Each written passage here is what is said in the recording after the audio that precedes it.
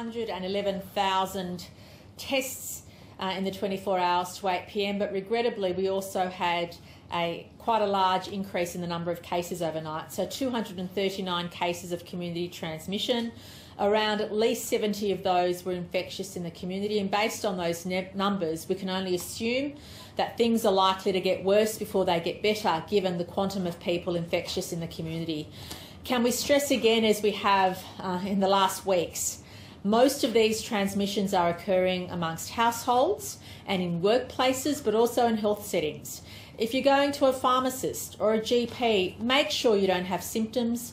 Make sure that you're asking for medical help from home if you need to obtain any medical help whilst you have symptoms. We cannot continue to see the transmissions increase in these settings.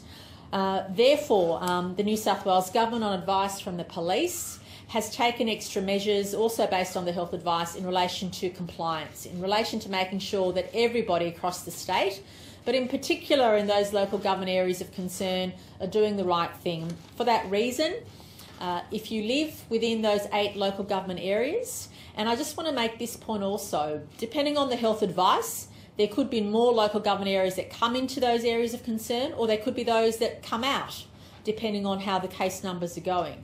But if you're living in a local government area of concern, and at the moment there are 8 of them, you need to make sure you wear a mask now at all times. So if you step foot outside your household, you need to wear a mask at all times. It doesn't matter where it is. We're receiving and seeing too much evidence of people who aren't wearing masks when they need to, or if they are outdoors, they're coming into contact with other people and not having a mask. So if you live in a local government area of concern, you must wear a mask when you set foot outside of your house. Secondly, if you live in a local government area of concern, from midnight tomorrow, you can only move within a 5-kilometre radius of your home. So it doesn't matter what the reason is. Unless there are exceptional circumstances, you have to make sure you do not move within a 5-kilometre radius of your home. It doesn't matter whether it's for shopping, it doesn't matter whether it's for other exercising that you're allowed to leave the house from. You can't move beyond a 5-kilometre radius, and that includes singles bubbles. If you want to have a singles bubble in a local government area of concern, you cannot have anybody move, or you can't move within 5 kilometres of where you live. In relation to compliance, we're also increasing penalties for people not wearing masks when they have to. Obviously, in those local government areas of concern, from tomorrow midnight, you have to make sure you wear a mask every time you set foot outside your house. But statewide, it's pretty clear when you need to wear a mask, and if you don't, you will be penalised. And the penalties will go up from $200 to $500 to allow that extra level of compliance and that extra layer of deterrence. Police will also, from tomorrow, be given the power to close a public premise, a work site, a workplace, a business, if those entities continue to flout the public health orders. We're noticing too much of a lack of compliance from businesses or from premises. If that's the case, police will be given and are given the power to close down those premises. Commissioner Fuller, who is with us today, will talk about the increasing police presence and our increased focus on compliance. We appreciate it's a difficult time for so many people, for everybody in our state, but we also appreciate it only takes a handful of people or a very small percentage to do the wrong thing to cause a setback for all of us. And we can't afford setbacks. If we want to get out of this lockdown as soon as we can't afford setbacks. So police will increase their compliance, will increase their presence on top of what's already occurring.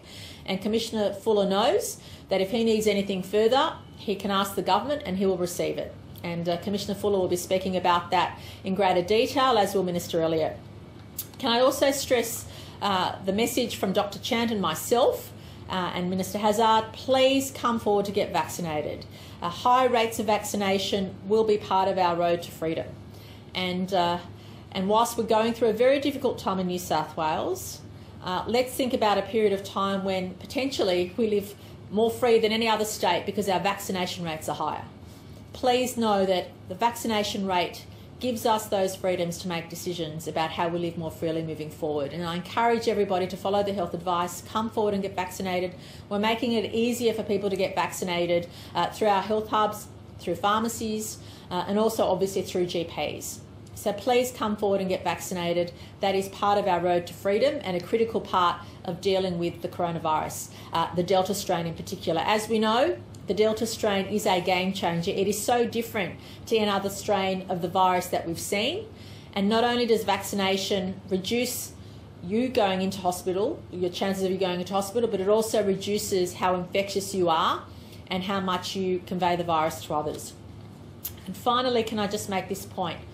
Please know that no matter what your circumstances, if you've experienced financial loss, financial hardship because of the lockdown that we have imposed on you, please go to Services Australia for individual disaster payments. You only need to apply once, and then every week that amount will go into your account automatically. So please do not suffer in silence. If you're experiencing job loss, reduction in hours, please contact Services Australia to get those payments. You only need to apply once, and it automatically goes into your account every week during a lockdown. Similarly, if you're a business and you've received or experienced a reduction in your turnover, please contact Service New South Wales to make sure you get those grants that you're eligible for. Doesn't matter the size of your business, small, medium or large.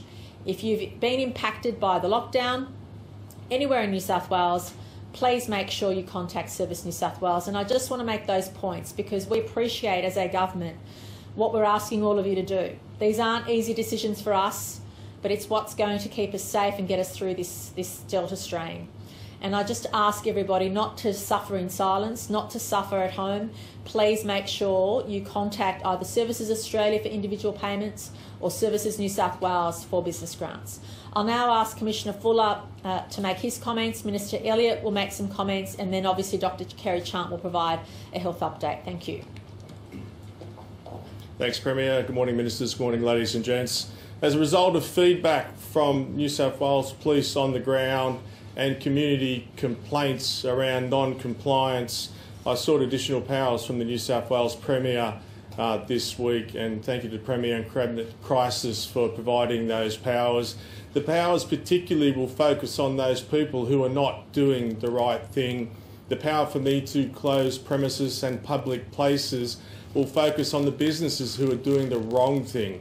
We know that with industry kicking off, such as building on Saturday, many will do the right thing. They will follow the health advice. They shouldn't be punished for the few who are doing the wrong thing. Thousands of additional police will be in and around the 8 LGAs, Greater Metro Sydney, and still protecting rural New South Wales from COVID. We know that the numbers are too high today. We all want to come out of lockdown. These new powers, the additional police into these areas, is about getting us out of lockdown sooner. So you can expect to see more police on the ground. You can expect to see more enforcement. We have been in this now for a number of weeks. There are a lot of people doing the right thing, but these orders will focus on those who continue to breach the health orders, who continue to keep us in lockdown. We want to be out of lockdown quicker. Thank you. Thanks, Commissioner. The New South Wales Government and the New South Wales Police detest the fact that we've had to increase these penalties and provide extra power to the police force. It is certainly not something that we want to do, and it is in fact something that we cannot wait to shred. These powers, these health orders, these restrictions are something that the government cannot get rid of quick enough. But it's quite clear from the overwhelming number of people that are doing the right thing, that same overwhelming number of people have had a gutful of their fellow residents doing the wrong thing. And that's evident by the fact that we are now getting tens of thousands of people reporting breaches through Crime Stoppers. And my appeal to the people of New South Wales is to make sure you continue providing that information, because it's only through that information that the police are going to be able to ensure compliance, and it's only through that information that we're going to be able to get these figures down. I know that some of the Crime Stoppers reports have been slow in being taken. Please keep trying. Get online, get onto the portal, ring the Crime Stoppers line. It is very, very important that that information continues to come through, because the strike force is working 24/7 to make sure that any breaches are certainly investigated, if not fined. We want to see a weekend where no fines are issued. We want to see a weekend when everybody's doing the right thing, so that in the next 2 or 3 weeks the government can start to see these restrictions eased.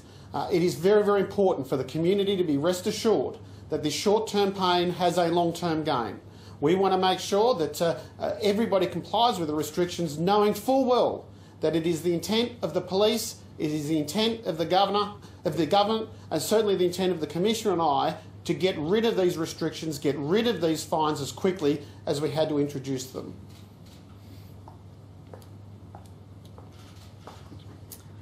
There were 240 cases of COVID reported in New South Wales, and of these, 239 were locally acquired and one was overseas acquired. It was pleasing to see that testing volume, 110,962.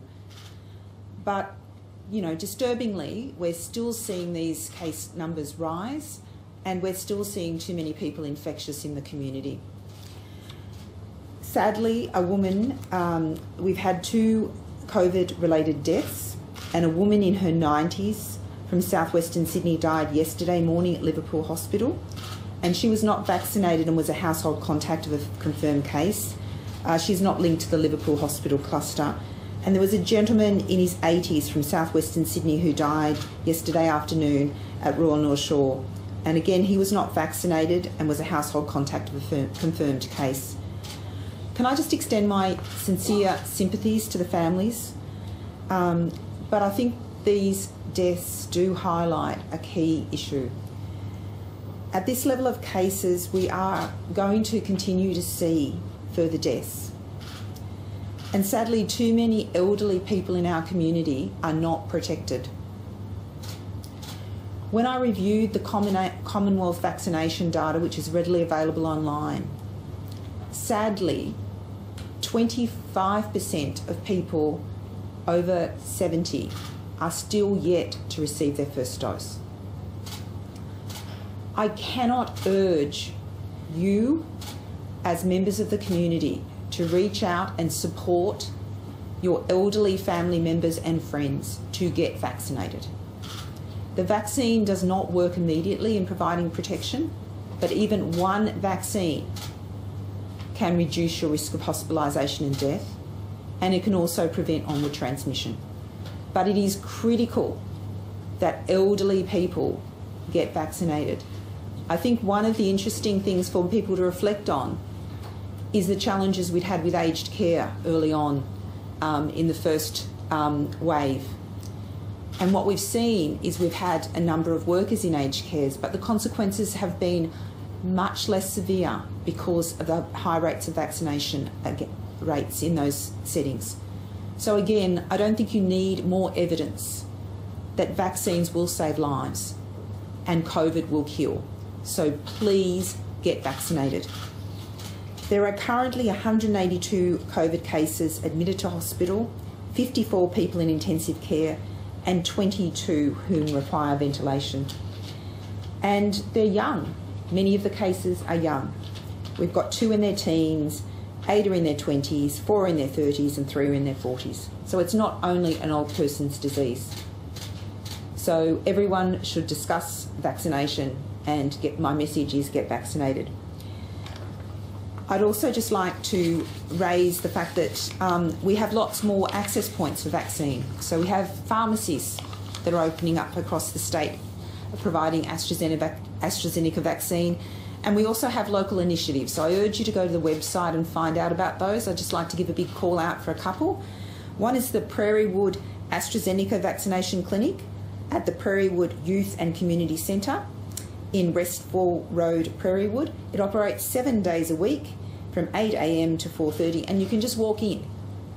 So I challenge the community in that area, go and get vaccinated today. There's also a clinic being set up today on Thursday the 29th at the Alan Easy Community Centre, 1 Newport Street, Pemulwuy. But there are a variety of access points. So your GP, pharmacist, and also the health service are providing a number of clinics. I just wanted to alert you to one other issue, that a staff member who works at Royal Prince Alfred's Hospital's emergency department tested positive to COVID. and the staff member is fully vaccinated but was potentially infectious whilst at work on a number of days, on July 24th, July 25th, July 26th and July 27th. And just to reiterate that the person didn't have any symptoms and they tested positive with a regular surveillance test. Now, obviously, all close contacts and casual contacts are being identified and contacted, and there's been no evidence of transmission to date to staff or patients, and the emergency department has been thoroughly cleaned and there's no disruption to patient care. Premier, in relation to outdoor masks, people over 70 have had symptoms to get vaccinated. You're saying that 70% of them have had one dose. At what point is it that they have not taken an opportunity to get vaccinated, so therefore we shouldn't be in lockdown to protect these at-risk people? The reason we are in lockdown is that COVID is a severe disease for any age group, and with the Delta strain, we cannot live with the Delta strain with the current level of vaccination in our community. So my key message is, please, if you are over 70, if you're over 60, if you're really any age, you need to take up the opportunity. But I'm just drawing the point to the fact that the consequences for someone over 70 will inevitably be almost tragic. So please get vaccinated. Make an appointment. There are increasing access points. And I also call upon other family members to really support their elderly family and friends to get vaccinated. And that, I mean, we require people to stay at home, but I can't see a better reason to leave the house than to get vaccinated. Dr. Chan, sorry, half the cases today, Dr. Chan, you can't link them, you don't know the source. How is that when we're in the middle of a lockdown and people's movements are meant to be so limited? So some of the cases are still under investigation. You can imagine with 238 cases, it takes some detective work to find out the sources. But clearly, under a stay-at-home order, you've got very limited opportunities for mixing. So if you leave your house and act in a way that everyone around you has COVID, we have mask wearing, we have requirements to be as brief as possible when you're shopping, then your opportunity for interaction with others is really reduced. So that is why we're really asking people to follow those stay-at-home orders. Don't spend more time than you need getting those essential items. And please, if there is a small shop and there's people inside, wait outside. Being outside is much safer. So obviously a number of the cases may be linked to workplaces or other household interactions. And again, I can't stress this enough. I understand the need for connectivity. This has been a very challenging 18-month period. I can't deny that. We do actually need, but to battle COVID, to get on top of this, we do need families and households to stay in the household group, not the broader. Premier, Dr. Chan just said that being outside is much safer. You've made masks mandatory outside the home for all of these people in 8 LGAs. Is this more of a symbolic decision, something that you've previously railed against? And also, can you clarify these rules for the 8 LGAs apply to people who live outside the LGAs but are going into the LGAs for work every day? Obviously, part of the reason why we're mandating mask wearing for people living in those 8 local government areas, and I want to stress the number of those local government areas might increase or decrease depending on what the virus is doing and where the movements are. But part of the reason is it makes it easier for police to enforce because it's really important for us to focus on compliance. We've had thousands of police out in force already, working with the community, and that will continue. But there will be an extra emphasis on compliance. Police were providing updates that anecdotally people were using the excuse of exercising for 10 kilometres or exercise or doing other activity within 10 kilometres really to get around or to breach the health orders. And that can't continue in those communities where the virus is circulating the rate at which it is. So part of the reason is to, firstly, by reducing the radius to 5 kilometres within those areas of concern, gives police greater ability to do their job, but also the mask enforcement, it has a health benefit in that if you can casually come into contact with someone else and you're not wearing a mask, obviously that increases transferability given an area has a lot of the virus, but it also provides opportunity for police to ensure that everybody is wearing a mask when they're in and around other people. Premier, with these numbers today, sorry, I'm just trying to get it. With these numbers today, will you admit that your strategy has failed? That you have failed. Sorry, if I can just finish. And you said the settings were right. That's not true. And National Cabinet's going to decide it was a short, sharp, hard lockdown was the way. Can you see now that you've made a mistake there and the strategy is failing? And this death of the 1,000 cuts, a little bit of restrictions every day just isn't working. You have to come down hard. Well, we have harsher restrictions in place than any other state has ever had. And even if you look at mobility data, which we have access to, the vast majority of our citizens are actually doing the right thing. If you compare our mobility data to when Melbourne was in lockdown, the vast majority of our citizens are doing the right thing. But as we know, the Delta strain is a complete game changer, and it is so contagious. And we also know that it only takes a very small number of people to do the wrong thing to cause ripple effects, which can cause a setback. So you haven't. And of course, all governments are making their way through the Delta strain around the world. There is no perfect way to deal with a pandemic, and we've been far from perfect. And I would have made that comment 18 months ago. We've been far from perfect. But if you look at other places around the world and the way the Delta strain has taken over communities, even when vaccination rates have been much higher than ours, we can take some comfort in the fact that today we haven't had thousands and thousands of cases, thousands of people in hospital, and many more deaths. And that's what these lockdowns are about. It's about preventing that severe illness, it's about preventing death and keeping the community safe. And once our vaccination rates go up, obviously then we can consider the way forward. But it's really important for us to acknowledge that had we not done what we've done in the last 5 weeks, the situation would have been far worse. And I'm never going to suggest we get everything right. I don't think any government around the world can say they get everything right because there's no rule book. And I'm the first one to admit at every stage of the process in the last 18 months, with the benefit of hindsight, it'd be wonderful to know what the alternative course is, but we will never know that.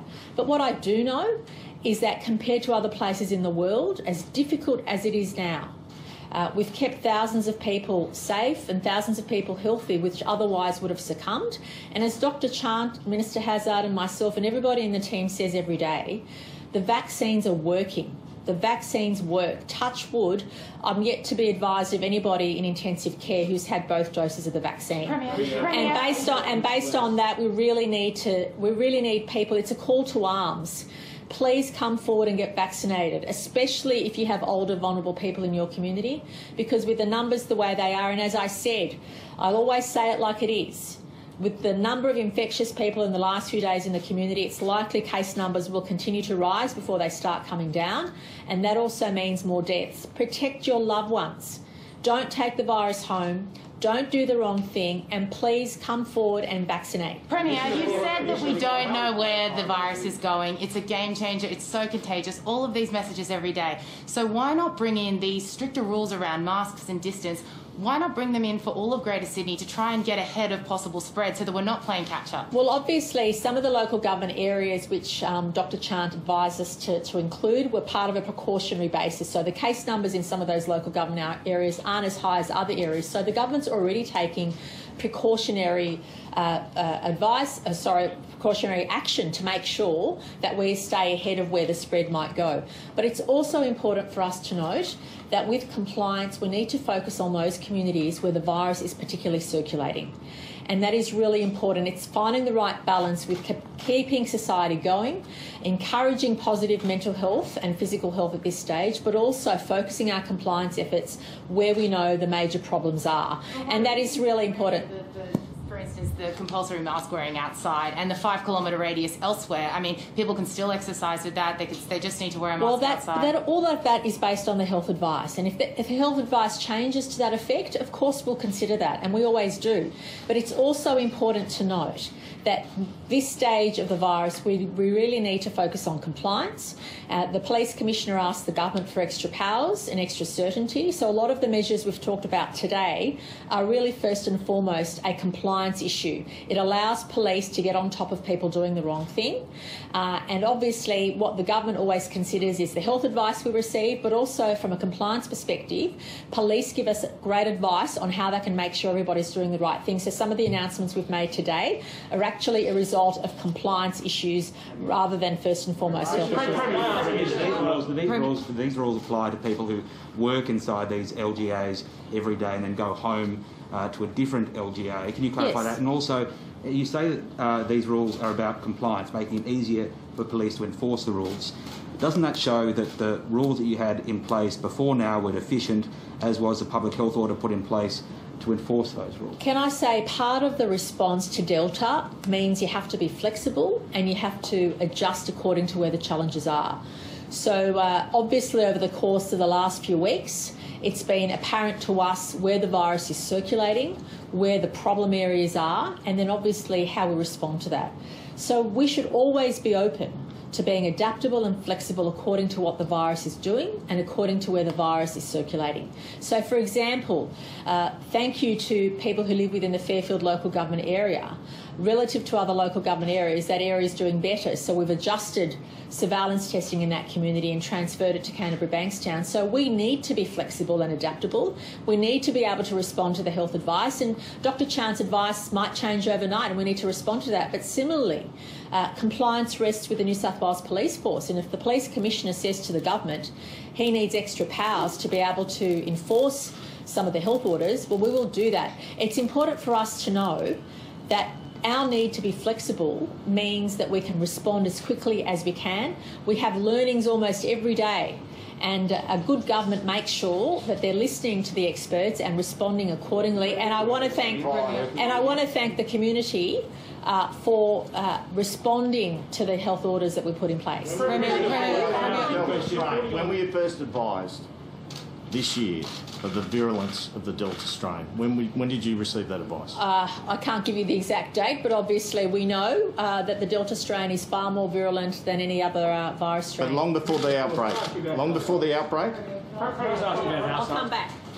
Extra powers for work sites, but we keep getting told households the big problem. Are you going to be going suburb to suburb, street to street, door to door, knocking on these and actively looking for people who are in the wrong house and finding them on the spot? Yeah, look, absolutely. Overnight we conducted hundreds of checks, particularly those who were close contacts or who have the virus. Thankfully, everyone was home as they were supposed to be on health advice. We'll continue to do that. We know home-to-home transmission is a huge issue for us. We know that people are bringing it home from work sites that aren't complying with health orders. So if you think about the powers that I've asked for, it will take it to those businesses that are breaching the health orders, and it will take it back to the homes that are continuing to breach the health orders that are putting us into an extended lockdown. What about random door-to-door? You say, what about, to Liz's question, random door-to-door checks, not just close contacts, people in these LGAs, people where you think, people in areas where you think the virus is spreading in households because people are doing the wrong thing? So not random, but certainly targeted from complaints through Crime Stoppers. We're getting a number of complaints, and the community have spoken as well. We will be patrolling the streets, and we do have the right to seek information from people in terms of where their residence is, so we can check that against the 5 kilometres or the 10 kilometres outside of the 8 LGAs of interest. Sorry, Liz? Oh, I was just asking that about close contacts. So, but anyway, how have you gone? How have you gone with the community? Because obviously last March you were quite front and centre in the managing of the outbreak, whereas the Premier has held off, I guess, doing this sort of police compliance crackdown. What steps have you been taking to this point, and why have we got to this point where you're back again? Look, from the police perspective is, of course, we have been out for 18 months enforcing the health orders. Obviously, pre-Delta, infection rates were so low that the need for police was certainly removed. From an emergency management perspective, we've been on this journey the whole way, but we are seeing non-compliance at a level that's impacting on the virus, and it's impacting on Sydney coming out of, or New South Wales coming out of lockdown. Have you considered the curfews, the bringing in sorry, could I have one more for the Police Commissioner? Curfews, bringing in the army or the Ring of Steel, are any of those off the table at this point? Nothing is off the table between the conversation between the Premier and myself. We are not stretched at the moment, but clearly if there was an LGA expansion, I would absolutely have the confidence in expanding the Australian Defence Force in New South Wales. To be clear, they are working with us now in hotel quarantine. They are working in our Police Operations Centre, some 40,000 shifts in hotel quarantine alone assisting with New South Wales. So if we had to use them, absolutely I would call out. How are you planning this time around then compared to last lockdown? How much worse is compliance?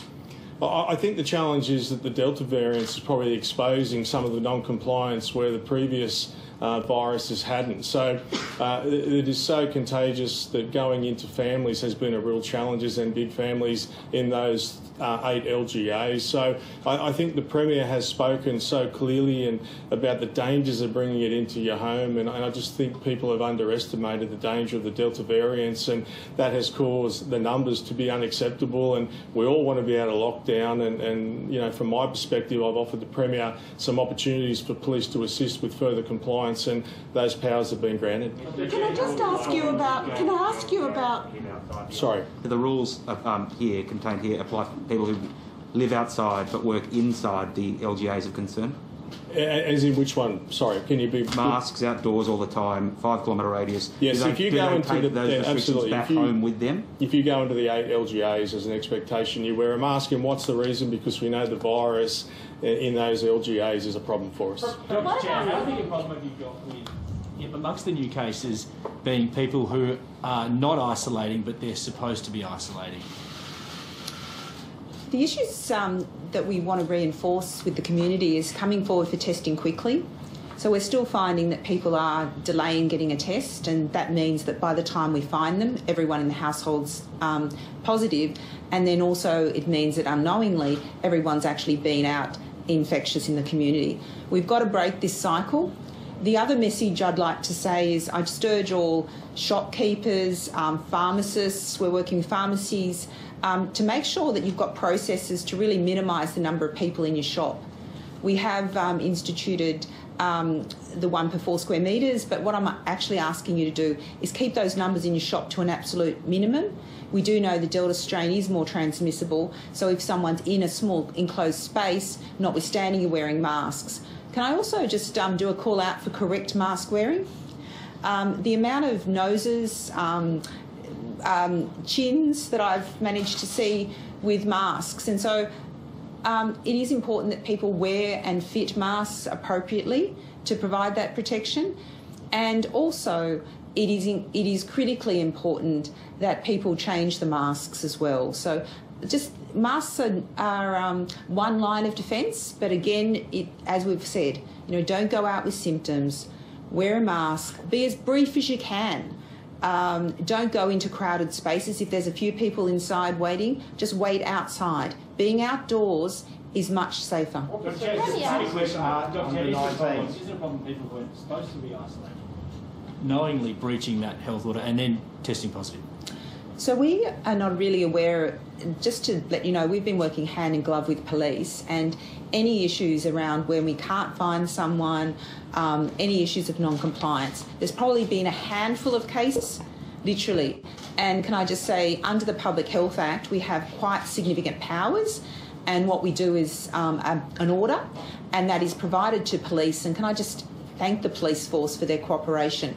They have assisted us on a number of occasions. It's a small, but not in, we need to be realistic that it's a small number of people, but the actions of those small number of people have incredible consequences, and I just want to thank the police for reacting promptly when health raises those concerns. 22 cases are under 19. This is a very important point, I think. Is it 25% that are under the age of 19 that are being diagnosed with COVID at the moment?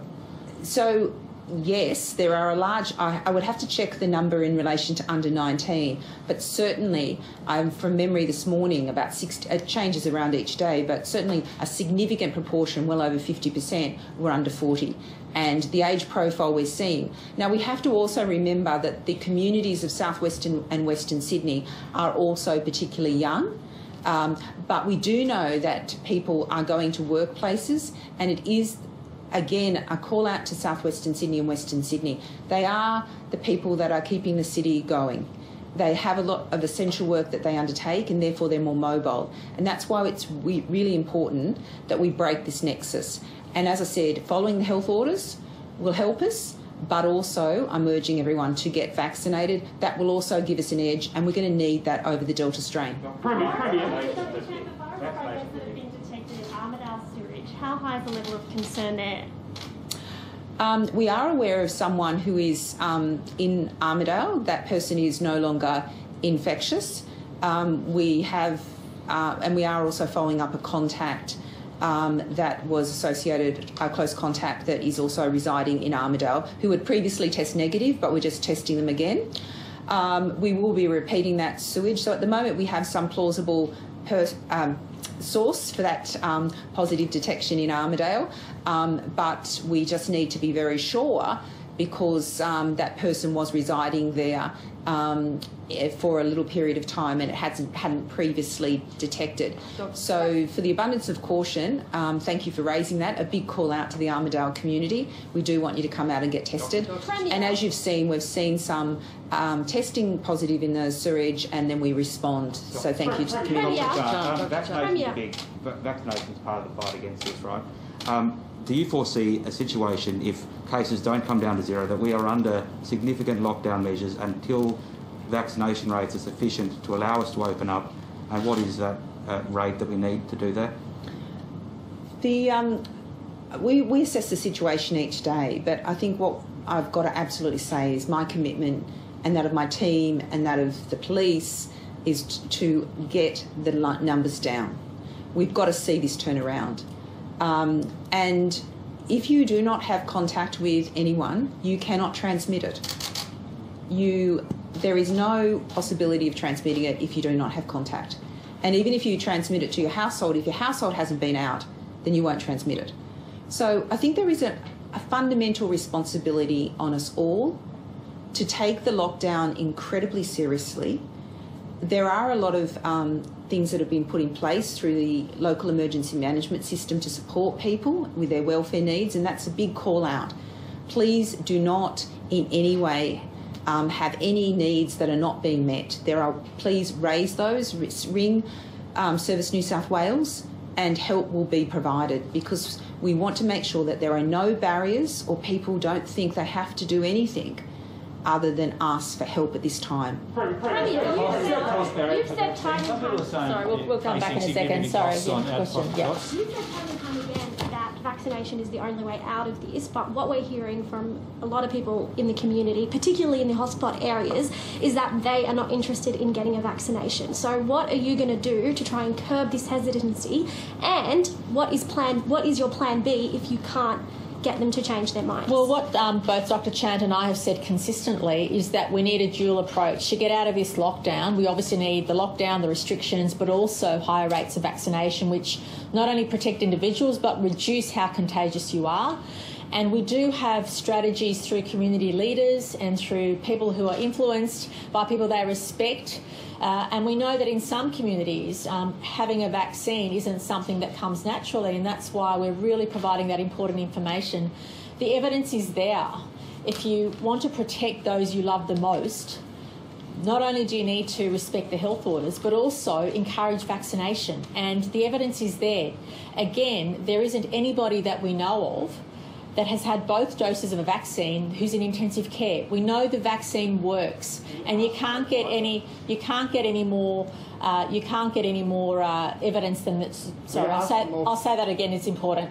There's no stronger evidence than the fact that 2 doses of the vaccine are keeping people out of hospital. They're also reducing how contagious you are.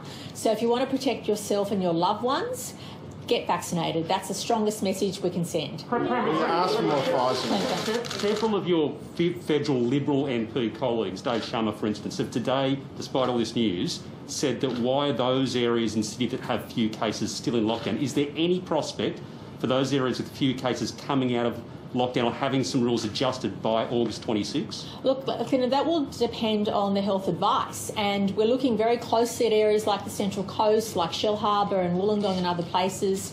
But it's really important to note that when you have so many cases lurking in the community, especially concentrated in those 8 local government areas, but also when you have critical workers going into communities, you have to accept the risk is everywhere. And that's why all of us have to be vigilant no matter where we live. We can't cut corners no matter where we live. We have to abide by the health orders that we are under, because that risk is there. And as Dr. Chan has said repeatedly, it only takes 1 or 2 people doing the wrong thing to have this spread enormously. And so whilst your community may not have any cases today, you could very well do tomorrow. So whilst I appreciate people want to be let off if there are no cases in their community, that's the situation today. It may not be the situation tomorrow. So we need to stay vigilant, and we need to make sure everybody is following the health orders. Everybody is subject in Greater Sydney, Blue Mountains, Central Coast, Shellharbour and Wollongong to the health orders. But as the weeks go by, if we get health advice that says some areas, particularly those on the edge of Greater Metropolitan Sydney, are virus-free and the risk is low, well, we can take those measures. And the Central West Orange is a good example where we were able to have a short period there and release that community. But if there are other examples where the health advice suggests we can, we will. But I think everyone accepts that at this stage, given the case numbers are increasing, Greater Metropolitan Sydney strictly is in a very, very serious situation with the Delta strain. And the health advice would not be recommending to me anytime soon that those areas of Greater Metropolitan Sydney should be taken out of those restrictions. Clinics that are charging out-of-pocket costs to people to get the vaccine. Some reports people paying up to $250 for consultations and registrations, even in South. So I didn't get the first part of the question. Clinics charging people out-of-pocket expenses for getting the vaccine. What's your message to them? People are saying that they've been forced to pay up to $250. Yeah, please know the vaccine is accessible and free. Anyone who's asking you to pay is not doing the right thing. We want to encourage as many people as possible to get vaccinated. We know that where we had supply issues, we're trying to be very strategic in how we get the vaccines out to as many people as possible, especially in those 8 local government areas where the virus is circulating more than other parts of Sydney. So it's really important for us to get that message out. And the evidence is there. The vaccines work. And unfortunately, we are seeing deaths in many people who haven't had the vaccine. So we please follow Dr. Chan. You don't have to listen to me. Listen to Dr. Chan. She's the health expert, and she's strongly recommending that everybody come forward and get vaccinated. Premier, we've seen now some non-elective surgery be cancelled in big hospitals that are dealing with COVID. Are you confident that there's enough resources to deal with this growing number of cases in hospitals? Well, obviously, what we do is make sure we manage resources as best we can. But when you have an increasing number of people that need hospitalisation, it obviously does stretch your resources more than before, and that's why the health system is large. As Minister Hazzard says, often we have over, I think, 140,000 employees in the system. It's a massive system. But it does mean that when you have more COVID patients, it does spread resources and spread the risk. And so the health department will make decisions based on that. But obviously that's why we want people to do the right thing and get vaccinated, because it keeps people out of hospital. It protects our frontline health workers. It protects against spreading the virus in those health settings. So all of this has risk. And the best basic message is stay home unless you absolutely have to leave your house. And if you do have to leave the house, please follow the health orders depending on where you live. And more importantly, come forward and get vaccinated if you haven't had the vaccine. Supplies in the regions have shrunk, and now you can't get an AstraZeneca vaccine at a regional pharmacy unless you're aged 40. The 300 pharmacies that are coming on board next month, none of them are in the regions. Why is it blow after blow for vaccine access in the bush? Please know that we're increasing. We have over 100 sites or points of access for vaccines in the regional and rural New South Wales, and we do thank our regional communities that for a short period there's about 40,000 Pfizer doses we'll need to redirect, but that won't be a major setback at all, quite the opposite. We are increasing our points of contacts for people accessing the AstraZeneca. And in relation to pharmacists coming on board and what can happen in relation to the rural and regional access points, that's up to the health advice. If the health advice changes, we can obviously provide greater access for more demographics. but that's also based on the risk of the virus.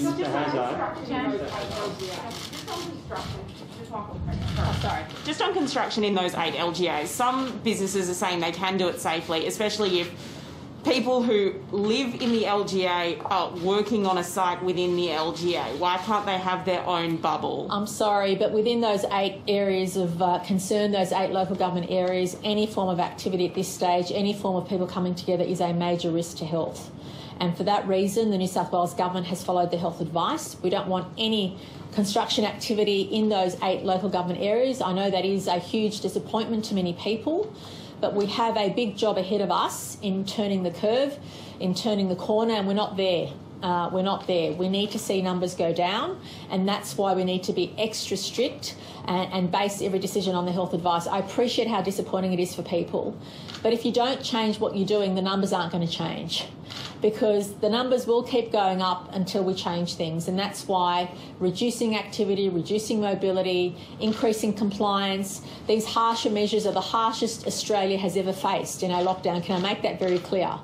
These are the harshest measures any place in Australia has ever faced, but we need to do that because we need to do that. But based on the health advice, our list of critical workers is the shortest that any state has had.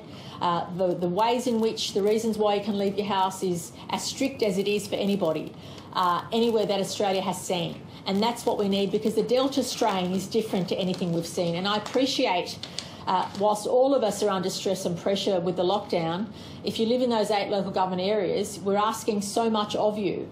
But it's to keep you and your loved ones safe. It's to keep you and your loved ones healthy and out of hospital. And it's also to turn the curve, to reduce the numbers so all of us can get out of the lockdown. What are you going to do? Sorry, can you just clarify?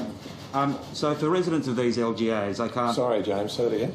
Residents in these LGAs of concern can't travel more than 5 kilometres for a number of reasons, exercise, recreation, etc.